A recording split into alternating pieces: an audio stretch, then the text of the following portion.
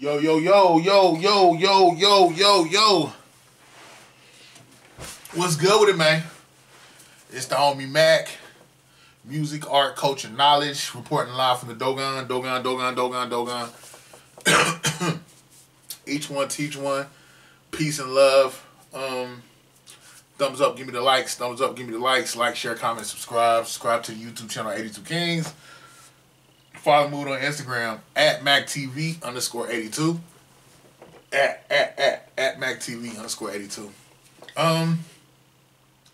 This is a session of Macking with Mac.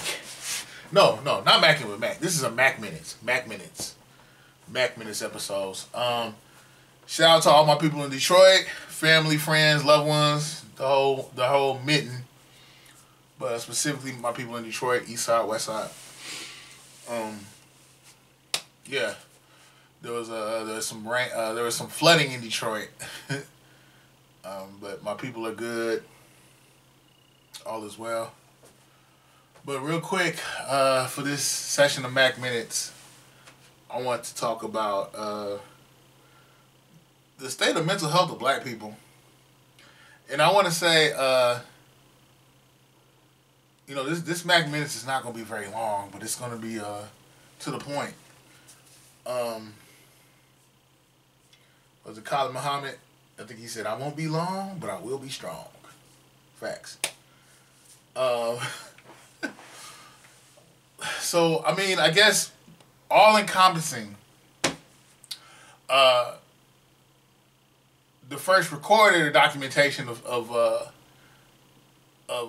stolen Africans or enslaved Africans that came to the New World, America, U.S. soil, was 1619. Came to the Virginia was the first colony of the Crown,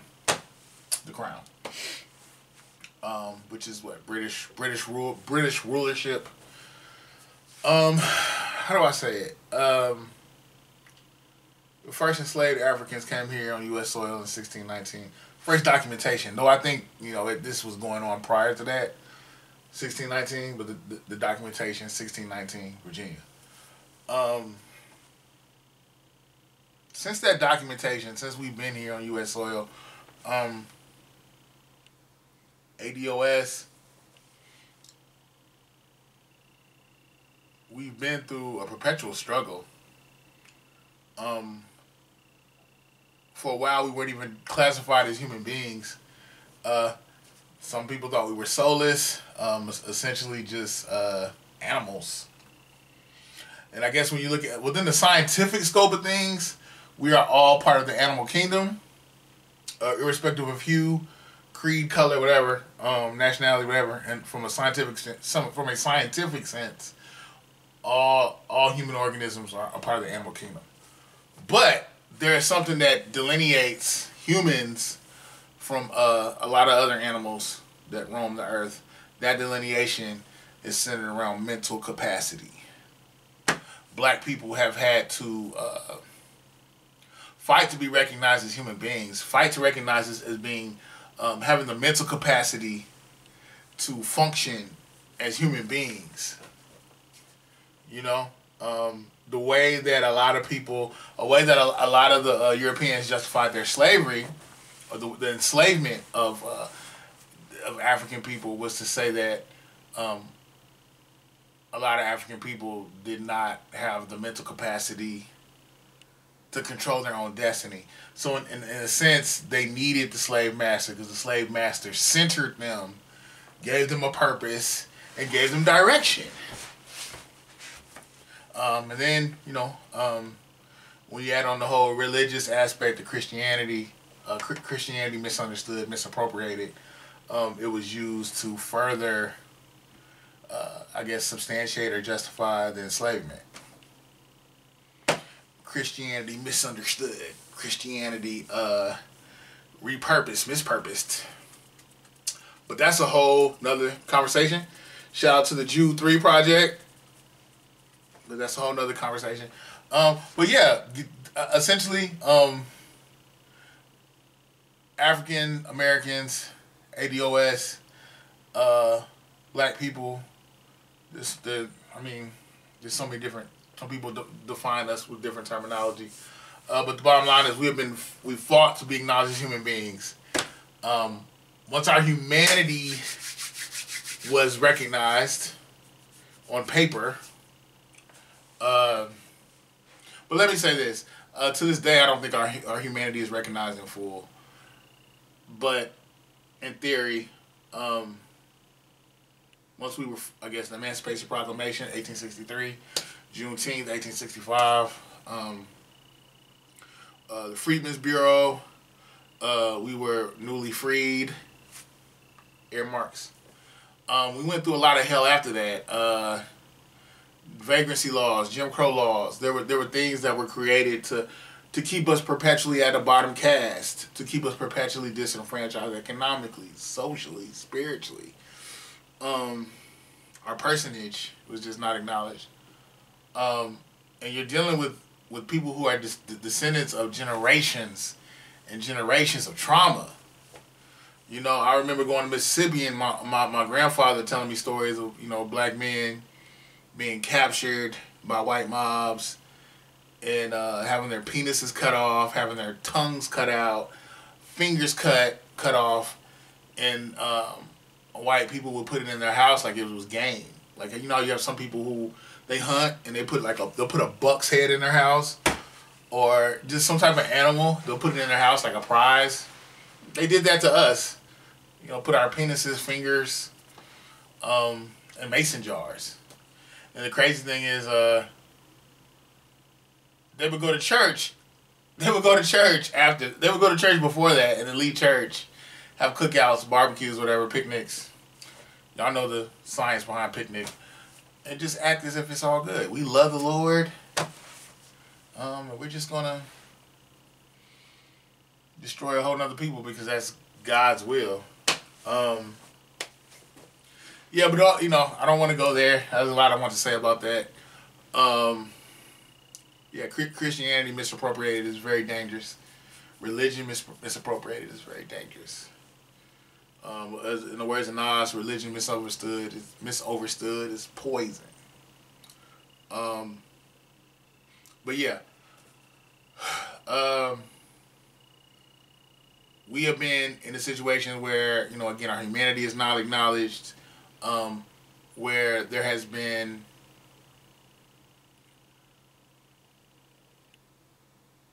economic movements, policy that has been created to keep us at a perpetual bottom caste. You know, the Great Migration, when a lot of us migrated from the South to the North, Chicago, Detroit, New York, D.C., Waterloo, Iowa, Los Angeles. We weren't granted home loans.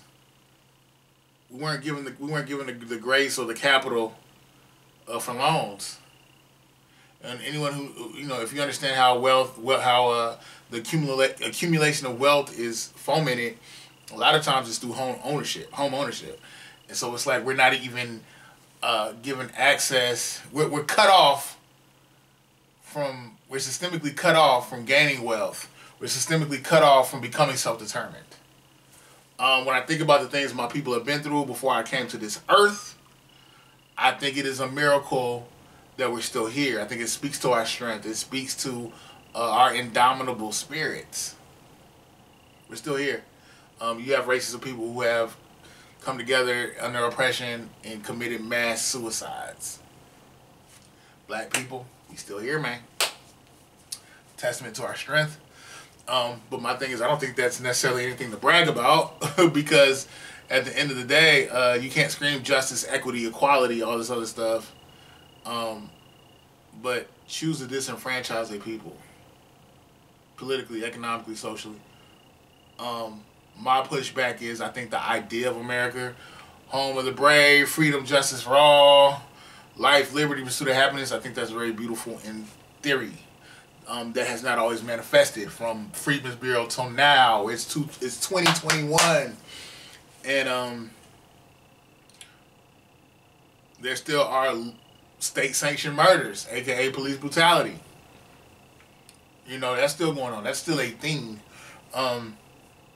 And again, I just think about we've been attacked on the spiritual front, on the economic front, on a political front. There's just been so many fronts that Black life has been fought on. I think it is a miracle that we're not all crazy. It's a miracle that we're not all in straitjackets, or that we haven't all just lost our mind and just flipped out and just created. Yeah.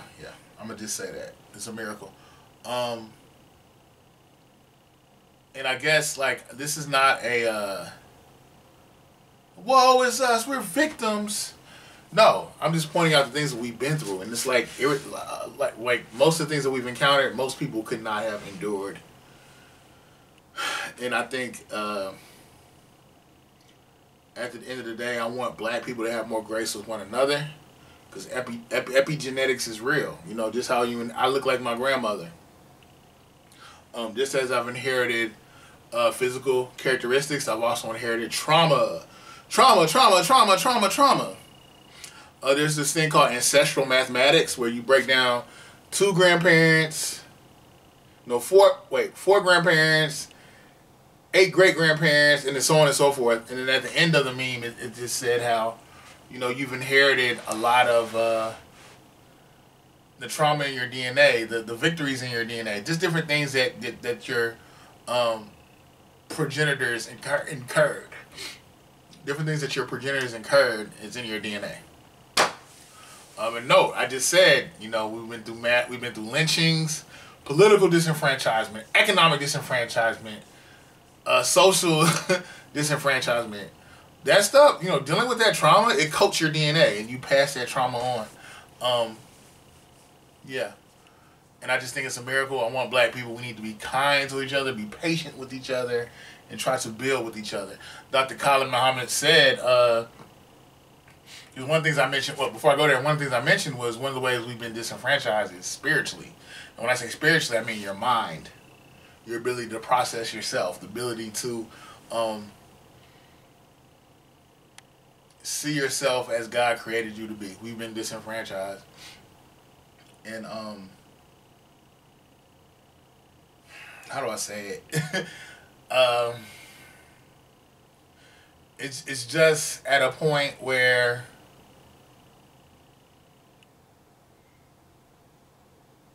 we become isolated and separated from ourselves, and our identity of self has been just broken asunder and been replaced with some BS. So yeah, one of the things Dr. Khalid Muhammad said was the best way to counteract the alien culture is to embrace yourself and create your own. Be true to your own. But this is a session of MACK Minutes. Black people, let's love each other. Let's be patient with each other. Let's be kind to each other. Let's build with each other. Thumbs up, give me the likes. Thumbs up, give me the likes. Like, share, comment, subscribe. To the YouTube channel 82 Kings at MackTV_82 on Instagram. Yeah, we are a broken people, but we're still putting the pieces together. Like my homie got the shattered glass theory. Where Black people symbolically are like this big slab of glass that has been broken, and sometimes we can put some of the pieces together, but as a whole, we've struggled to get it all together on one front. But you got to keep struggling, got to keep fighting, and I don't like the idea of Black life being always defined in proxy to trauma. But the fact of the matter is, when you stop struggling, you stop life. You just got to keep going.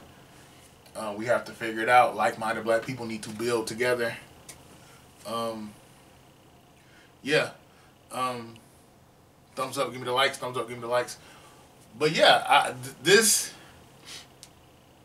the world has definitely